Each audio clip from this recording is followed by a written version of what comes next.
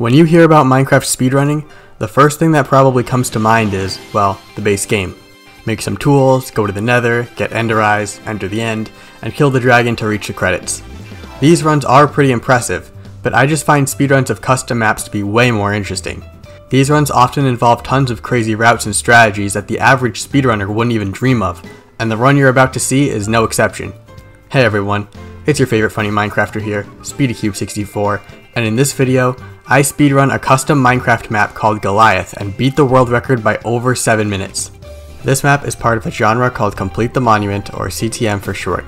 If you don't know what that means, it's sort of a mix between adventure, combat, and survival all at once. The objective of these maps is to collect certain items scattered throughout various dungeons and then put these items on a monument.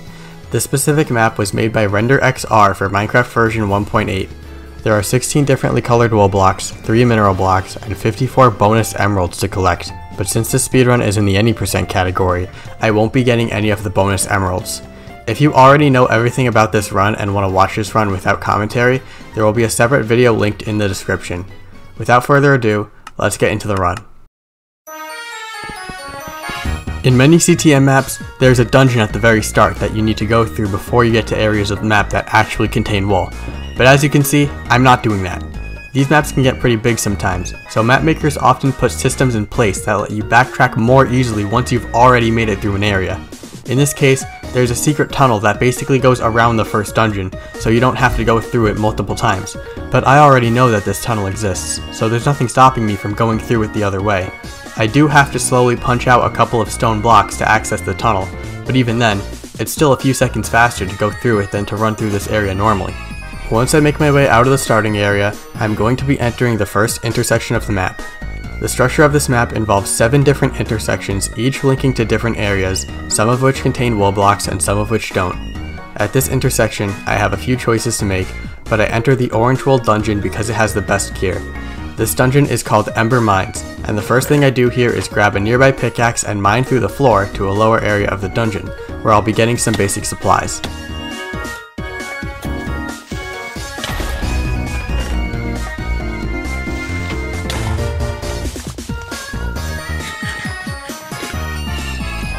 If you couldn't tell already, throughout the run, I'm going to be taking advantage of my knowledge of the map and digging to areas I'm not supposed to know about on my first playthrough.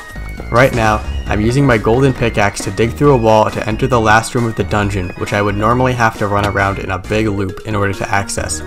I pick up a speed potion and a health potion, and I use them both before making my way to this dungeon's wool box.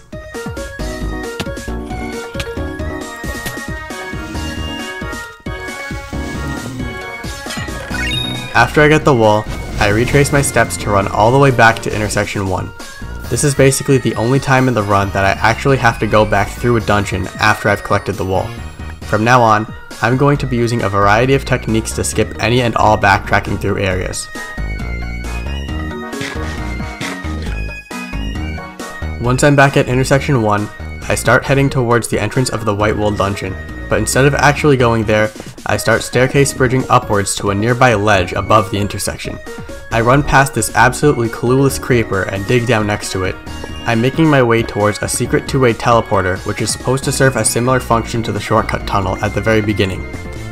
This takes me to an area called the Valley of Hope, which not only contains the monument, but also acts as a hub world of sorts and contains 2-way teleporters to all 5 of the overworld intersections. I get some more basic supplies, including some redstone items which will be incredibly useful later. This area is connected to intersection 3, so in order to access the teleporter to intersection 4, I have to break through this wall of wooden planks which keeps it hidden. Since these teleporters use simple command blocks that can be activated from any distance, there is a lot of room to abuse them, and the first instance of this is about to happen. Using the redstone components from earlier, I set up a contraption called an arrow despawn timer. When an arrow is shot onto the ground, it stays there for a minute before the game removes it. In this specific case, the despawning of the arrow will unpress the button which will then power the torch, activating the command block and teleporting me back to the hub. So this contraption basically delays my teleportation, which allows me to go do stuff in this area and then remotely warp out without having to backtrack. Anyway, after getting even more supplies from a secret room, I run to the middle of this intersection and start pillaring up to the ceiling to grab a hidden diamond axe with a bunch of enchantments including looting 4. Part of this run's route involves making like Dream and killing Endermen with this enchanted axe to get a bunch of Ender Pearls, so this means I'm going to have to reset for good RNG. But today is my lucky day, because I see an Enderman right after entering this area. Since strength is broken in 1.8, I can kill him in 2 shots and he drops 5 pearls, which is the maximum amount, so I'm off to a great start. At this point, the arrow I shot earlier is about to despawn, and I'm not done with this area yet, so I lower my render distance to unload the arrow and effectively freeze the timer so that I can spend more time in this area. You'll notice I didn't turn my render distance down all the way, and that's because render distance values lower than 6 don't actually unload entities in this version for reasons too complicated to explain here.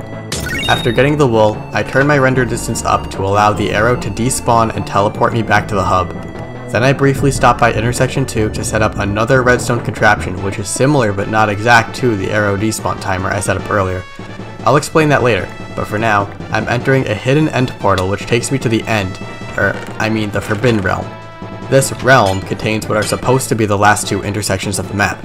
I start off by going to yet another 2-way teleporter, which basically takes me right outside the entrance of the map's very last dungeon, but instead of going there, I just set up the same redstone contraption I made earlier in intersection 2, and this time I actually have the chance to explain what this does.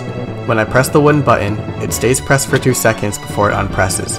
During this time, I place the redstone torch, which stays on for a single tick before it turns off, which teleports me out. The game then unloads the redstone components because I'm far away. When I reload the chunk, the button will stay pressed for a second before it unpresses, turning the redstone torch back on and activating the command block. This trick is known as an instant signal deload, and the advantage it has over the arrow despawn timer from earlier is that you don't have to spend a minute with the chunks loaded. If you look in the bottom left corner of your screen, you can see a list of all the instant signal deloads as well as any other exploits I currently have set up. Another thing to explain about the map is that although I am technically in the end dimension, the actual biome alternates between desert and nether, which allows mobs to spawn here that normally can't. A side effect of this is that the spawn rates of Endermen are actually worse than they are in the overworld, making the run more reset heavy. Fortunately for me, I happen to get extremely good spawn rates and pearl drop rates in this run, getting 12 pearls from 3 Endermen. In this run, I need to get at least a couple of Ender Pearls early on because of this next trick I'm about to do, which is called a Pearl Hang. I throw 2 Ender Pearls in opposite directions.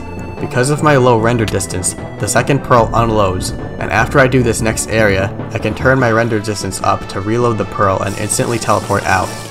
With this pearl frozen in the air, I make my way towards a miniature volcano and drop down a giant shaft, catching myself on the ladder to save myself. The map has a mechanic which is supposed to troll you by taking the ladders out from underneath you, but I'm just too fast for it to notice me. This next dungeon doesn't really have much to it besides running from pillar to pillar and collecting a bunch of different items, so I'm going to explain something else. You've probably already noticed that there are 2 different timers in the top right corner of the screen. The timer on the top measures in-game time, which doesn't go up when your game is paused or in the main menu. The timer on the bottom measures real time, which always goes up no matter what. It's nice to know the time of your run using both of these timing methods, but the in-game time is the one that really matters. Now I'm just going to be collecting the rest of the useful supplies in this area as well as the purple wool block.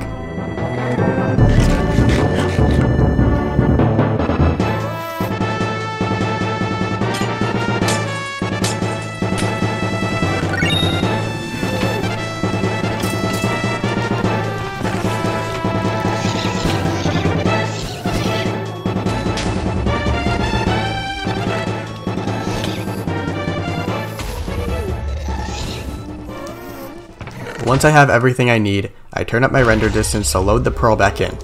But then I immediately do another pearl hang because I'm heading towards another area which would otherwise require some backtracking. But before diving head first, or falling feet first into this area, I'm going to climb up to the top of this miniature volcano to grab a pair of diamond boots which have feather falling 10 on them.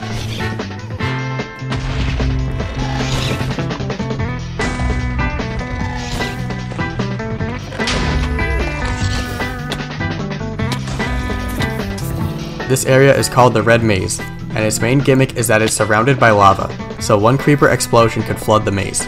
But I'm going to be using this feature to my advantage instead. By jumping into the lava and throwing a pearl downwards, I can skip the entire maze and just go straight to the wool box.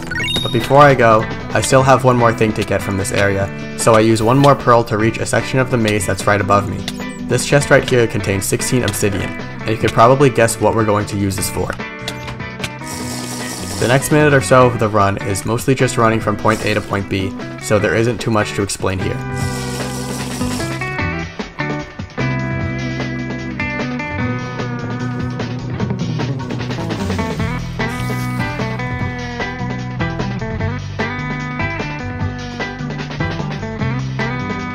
I'm not exactly sure what these big white things sticking out of the ground are supposed to be, but I pillar up to the top of the biggest one, because there's a chest up there containing some minerals as well as a whole stack of obsidian.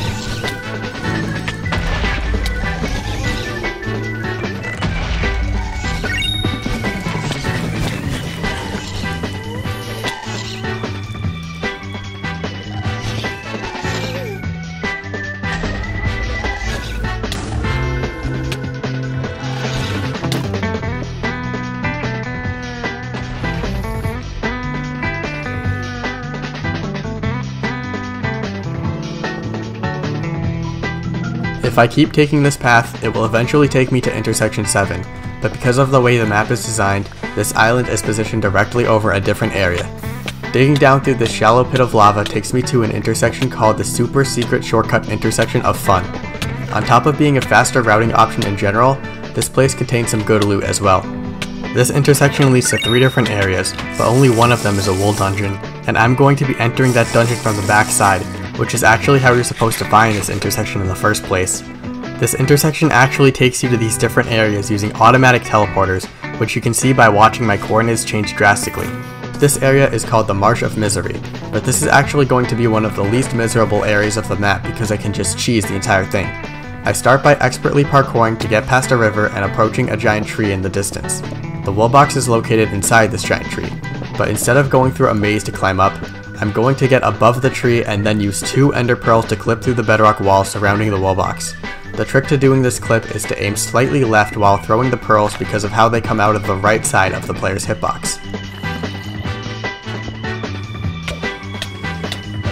Thanks to Optifine, I can now crank my render distance all the way up to 50 to reload those chunks where I previously set up that instant signal deload.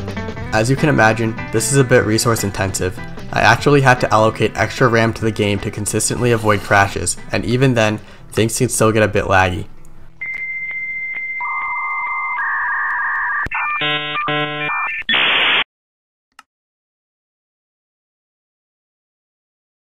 Once the game gets itself together, I can proceed with the last 2 areas. A useful thing about the setup I used for the instant signal deload is that it can be reused as an arrow despawn timer. So I fire an arrow into it and start conquering Everscream Citadel by climbing up to the very top of this tall tower. Note that unlike the last arrow despawn timer I set up, I won't have to unload the arrow while I'm in this area because I don't plan to spend more than a minute here.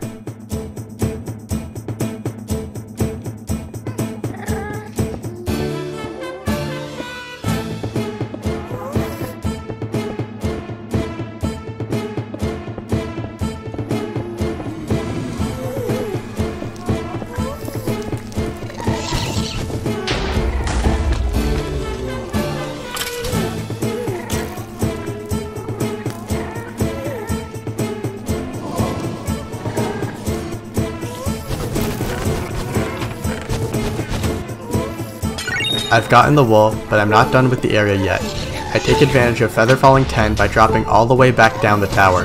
I enter a room and loot this chest with just a few seconds to spare, getting 16 extra obsidian and a pair of boots that make you go faster. Now it's finally time to take on the map's hardest dungeon.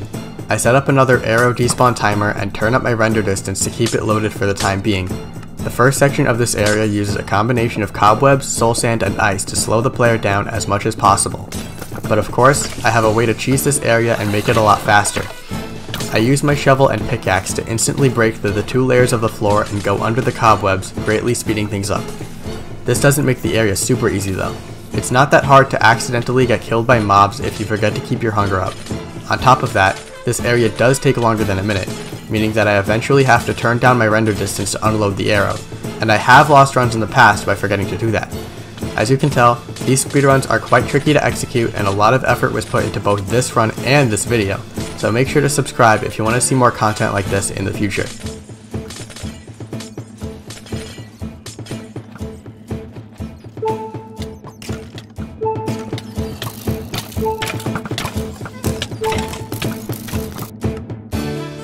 On a pace like this, I somehow still had the guts to go for this risky pearl shot. I take the time to line it up, and on my first try, I get interrupted by a skeleton. After dealing with that, I try it again, and this time, I manage to thread the needle and throw the pearl into the next room. You'll see that there is a wool box in front of me, but this is actually a prank the map maker tries to pull on us. The only thing in that wool box is a stick, and the actual wool is located further in the dungeon. I rush through this room by punching out some primed TNT, and I run through this tunnel of safety towards the very last room of the dungeon. You can tell that this map was made in 2015 because one of the signs says, "This is Sparta" on it. This room has its own name, Final Screams, but the only things really screaming here are the gas because I'm just breezing through it. After getting some extra supplies as well as some gold for the gold block, I go to the back of this pillar and break through this glass to finally obtain the red wool.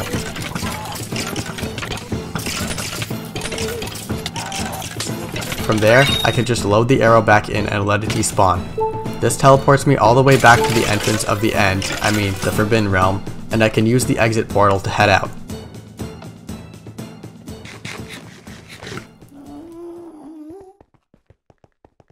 I'm back at the map spawn point, but I can turn up my render distance to reactivate the instant signal deload I set up at intersection 2 to immediately teleport to the hub. Then I dig into the ceiling to discover, you guessed it, another teleporter, which takes me to intersection 5. As per usual, I'm going to set up an arrow despawn timer here and make my way towards another dungeon called Glacial Ruins. This time, I won't need more than a minute to go through it, so I'm going to turn my render distance up to ensure the arrow is loaded the whole time.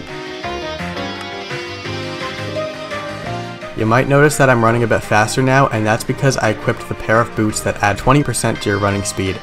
These boots don't have feather falling on them though, so I have to throw a pearl to get to the bottom of this pit without dying of fall damage. I see a couple of endermen on my left, but because of the insane amount of pearls I got earlier, I can just ignore them and move on. There is a complicated path through this area that the mapmaker wants me to take, but I can skip that by using ender pearls, by wall bridging above lava while gas are firing at me and then doing a block clutch. This puts me in a good spot to access the last room of the dungeon where I can pillar up to grab the light gray wool before I teleport out.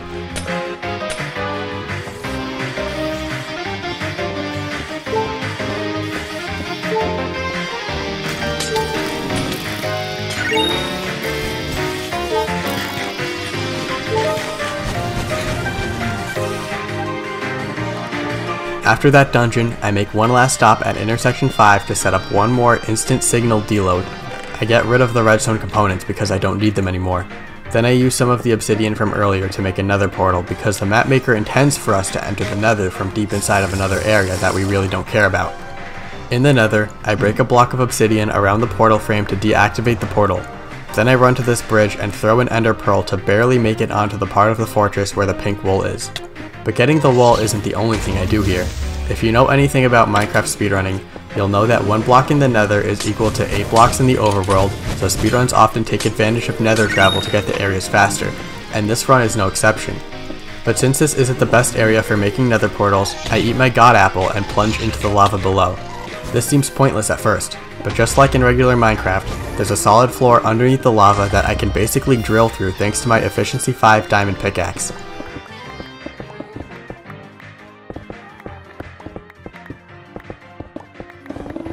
Once I'm at the bottom, I go to specific coordinates and make a nether portal to take me to the stronghold, and by that, I mean it's just another dungeon called the Pirate Stronghold. I spawn on top of this huge platform which keeps the area dark, then throw a pearl down to the top of the tower. I can't get the portal to take me directly to the wool box, so this is the next best thing. After getting the wool, I make another portal which takes me back to the underground tunnels in the nether. This is why I broke that portal I originally came from, because if I didn't, then it would have been sent there instead. Also, you may be wondering why I didn't use a portal to travel to that other dungeon in intersection 5. That's because the nether in this map is surrounded by thick bedrock walls on all sides, so the nether coordinates that would take me to Glacial Ruins are actually located out of bounds. The next couple minutes of this run just follow the same model of building nether portals at specific coordinates to collect the last few wool blocks, so I'll be taking this time to explain how I got here.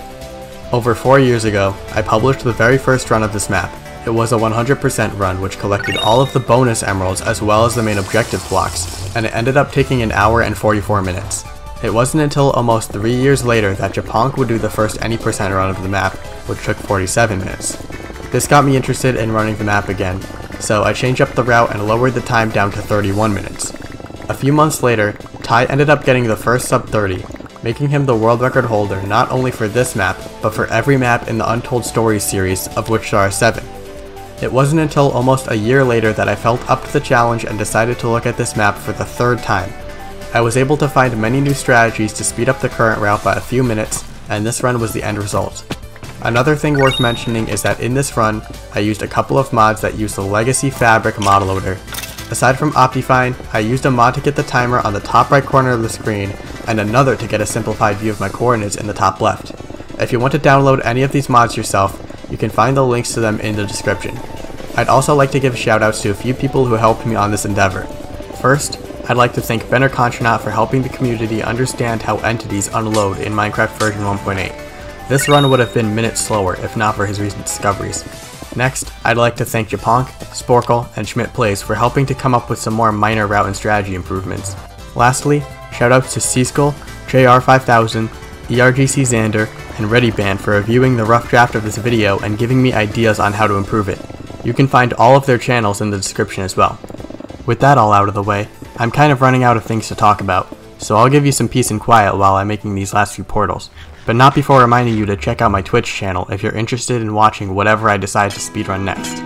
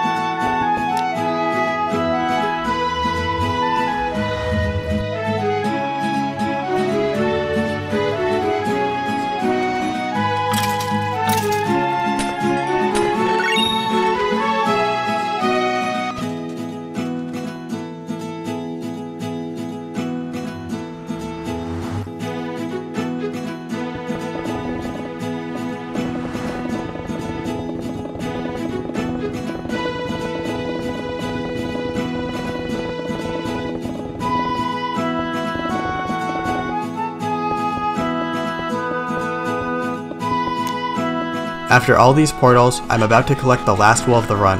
This portal takes me inside the Cyan Wool dungeon, and I do one more pearl clip through this bedrock wall, which saves around 20 seconds compared to just digging around it. Once I get this final wool, I'm going to activate the instant signal deload that I set up at the Intersection 5 teleporter to go back to the hub. Since the monument is located in this area, all I have to do is craft my minerals into mineral blocks and then place everything on the monument to finish the run.